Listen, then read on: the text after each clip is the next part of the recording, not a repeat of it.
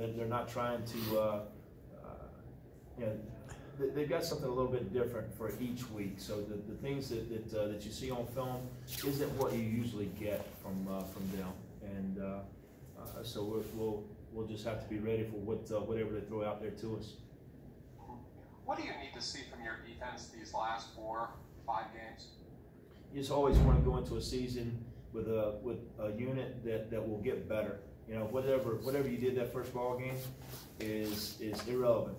You know, you want to get better from week 1 to 2 to 3, and just keep climbing the stairs and keep you know, that motivates you. You know, when you can see some success and see some things that you're getting better at, it just goes a long way towards helping you in practice and helping you be confident in ball games. So I think you know, whether you're putting in new packages or playing the same ones, you just want to see improvement, and when the kids feel, you know, when they feel that improvement, they're motivated and they get better, you know, during the ball game and more confident. Can you drop some names on us of guys who maybe haven't emerged in the last couple of weeks? My goodness, it's just so many guys have improved since you know, since we started. You know, we could be here all night. I think you know, I look at a lot of the young guys that were very raw, that have an awful lot of talent. So maybe let me start there. You know, up front, you got you know, Jacob Tuioti is a guy that you know, when I saw him in high school, I just knew that we needed to have him, and he's grown over the course of the season, and maybe his reps and ball games haven't reflected just how much improvement he has made. But I'm really excited about what he's done for us. And Kamari Copeland is another one that you know, still working on refining his footwork and the fundamentals of the game. But you can see him getting better, you know, every week. You know, Trey Sophia is another one that you can just see the quickness, the speed, and athleticism out of him, and you know, still got some things we got to get better at. But just you know, every week I just love the potential that those guys show. You know, and man, I can go on forever just with guys. Brett Jarena has made improvement. You know, we put him in some packages just to get him on the field a little bit, and you know, generally he does good things for us when he gets out there. You can see his fits in practice, where he's getting a little bit more confident in what he's doing and more consistent. And you know, Andy Thomas is another linebacker that has stepped up and shown me some good things, you know, this year. Are they consistent enough yet, you know, for us to maybe, you know, win ball games, big ball games yet? Yeah, I'm not quite sure on that. We keep looking every week and make our evaluations, but I like where they're heading. You know, in the secondary, you got guys that are getting it done. You know, at safety, at corner, and Apache. You know, just we're excited about the potential that we have on our defense here. In fact, just ask about the local kid, Rafferty. How's he coming along?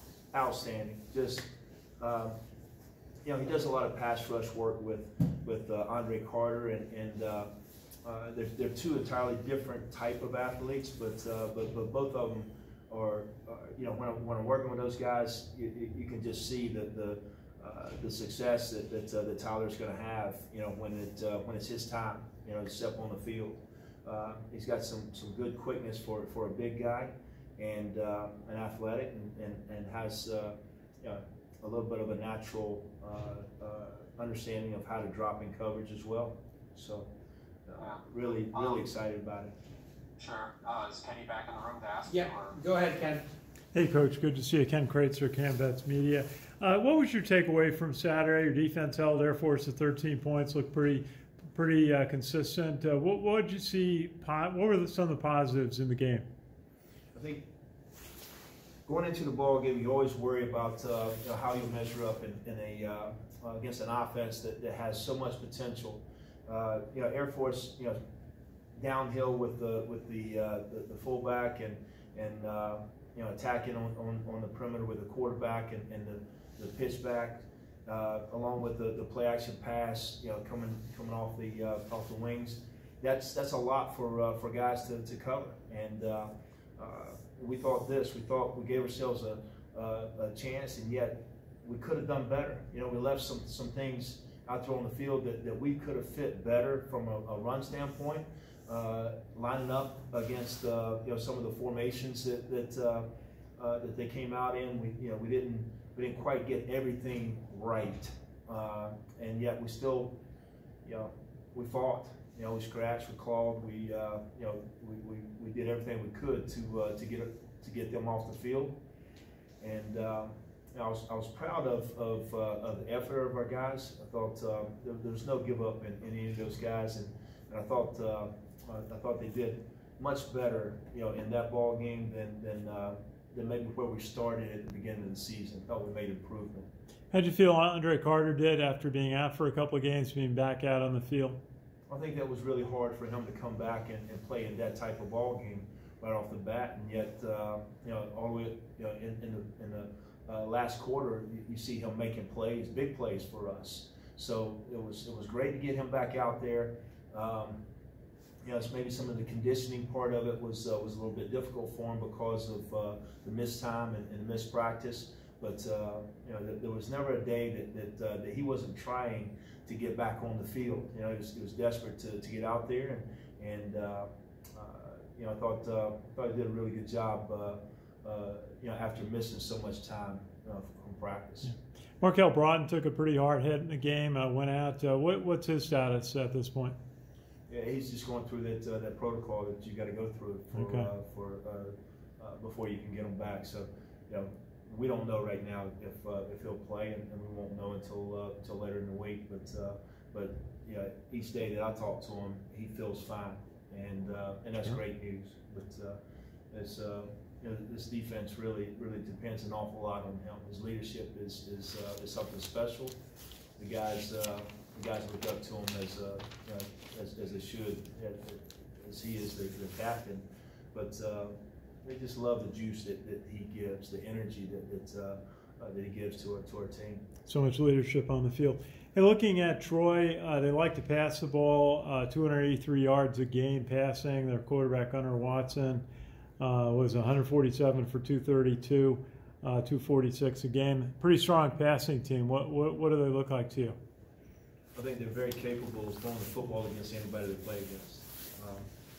They got an awful lot of speed and athleticism at the receiver position, and I think a year ago we played against Liberty, and I thought Liberty's receivers, all were very athletic, fast, quick guys, shifty, that they could get down the field.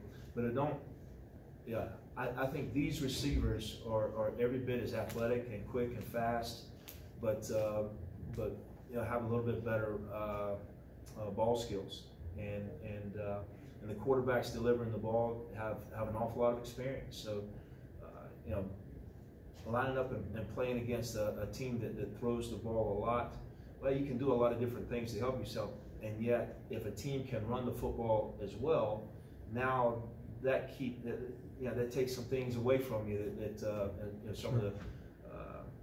some of the things that you would like to do if you know 100% it's going to be passed. But Troy does a good job of throwing in enough runs in there to where they keep you honest, and it'll be a tough ball game. Really, I'm really looking forward to it, and the guys are too. But it'll be a heck of a challenge. Great. Hey, thanks, Coach. That's great. You all set, Ken? Just one more. If Marquel can't play, how do you make up for him? What do you